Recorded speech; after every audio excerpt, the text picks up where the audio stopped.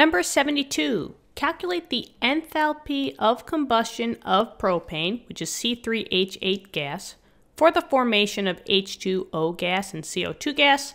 The enthalpy of formation of propane is negative 104 kilojoules per mole. Okay, so we need to find the enthalpy of combustion of propane. So we've done a lot of balancing equations and knowing how to form equations. That was all in chapter 4. So if you want to check out that playlist, if you need like a refresher, I got you covered there. So this will kind of be like a little review as far as making the equation. So in this case, right, remember that we have our hydrocarbon. In this case, they said propane, which is C3H8, and that's a gas. And when we are doing a combustion equation, it's always plus O2, and O2 in combustion is always a gas. That's the standard state for O2. And in this case, we're always going to be forming CO2 gas and H2O gas, not liquid. Be careful, okay? Like when you see fire burning, right? This is basically what combustion is. When you see fire burning, you don't see like water literally spurting out all over the place, right? The H2O that is being made is a vapor. It's not a liquid. So this would be CO2, and that's a gas, plus H2O, and that's also in the gas form. Okay, now before we even work with the numbers, we just have to make sure that this is balanced. So what I'm going to do is I'm going to just quickly balance it. You can pause the video to see if your balanced equation comes up as my balanced equation, but let's just see. I see that I have 3 carbons, so I'm going to put a 3 in front of here. I have 8 hydrogens, so I'm going to put a 4 in front of here, because 4 times 2 is 8. And then let's see, I have a total of 6 carbons here. I have a total of, sorry, not 6 carbons. I have a total of 6 oxygens here. I have a total of 4 oxygens here. That's a total of 10. So I need to put a 5 in front of here. Thank goodness there are no fractions. And now we have a balanced equation. So now what I'm going to do is I'm just going to list out all of the delta H values, right? And this little notch means that it's standard. It's coming from the standard tables. And the F just means that it's a formation reaction, right? Basically the amount of energy that needs to be formed for all 4 of these. Now what I did was I went into the tables in the back of a textbook to find out the delta H formation of the O2 gas, the H2O gas, and the CO2 gas, right? So maybe I'll just strip this away. And basically we have this, right? And I'm just going to link our numbers down below.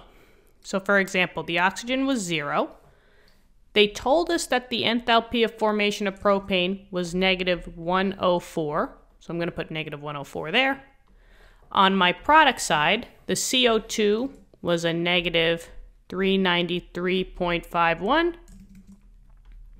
And then the H2O gas was the negative 241.82. Okay. So now, how do we find out the enthalpy of the whole equation, in which this is, a combustion equation?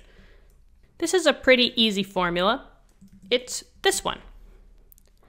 So basically, in order to find a delta H for a whole reaction, RXN just means reaction, we have to take the sum, right? This little symbol just means sum. The sum of all of the delta H's of the products minus the sum of all the delta H's of the reactants. Basically, I need one number for my reactant side and I need one number for my product side. Well, how do I get that? Well, the first thing we're going to do is we're going to take all the delta H values that we found out and we're going to multiply it by how many we have in our balanced equation. So for example, for C3H8, I didn't see a number here, right? That means that there was only one C3H8. So I'm just going to multiply negative 104 by 1. There was 5 O2s, so I'm going to multiply 0 times 5. There was 3 CO2s, so I'm going to multiply that by 3. And there was 4 H2Os. I'm going to multiply the negative 241.82 times 4. Now, it's literally C3H8 plus O2. Literally, there's a plus sign here. So I have to take these numbers and add them together. Same thing for the product side. CO2 plus H2O. So I'm just going to add these two values together. So on the reactant side, it's just going to be negative 104. But on the product side, I got to do a little bit of math. Let's see. So I have to do 3 times negative 393.51. And then I'm going to add that to 4 times negative 241.82. I get a big number. Don't be scared. Negative 2,147.81. Now I'm ready to use my formula. The enthalpy change, or the delta H for the reaction, is just products minus reactants.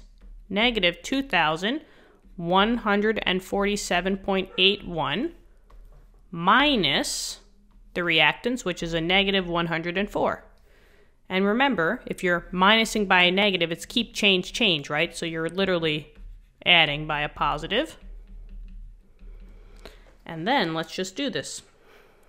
So I just take that and add by 104. So I get negative 2,043.81. And just know that the standard units for delta H is kilojoule per mole. They kind of gave you a hint over here as well. So kJ per mole. And that's it.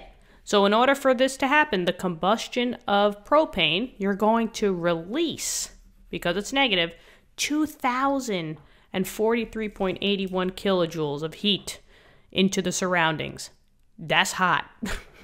That's a lot of heat. But that's why it burns, right? Combustion is generally going to be exothermic, releasing heat. Hopefully this helped. Thank you so much for viewing the video. Let me know in the comments if this helped you, all right? Love to hear from you guys. Love talking to you. Thank you so much. And yeah, I hope you guys are having a great day. Let's keep studying hard. I'll see you all in later lessons. Bye-bye.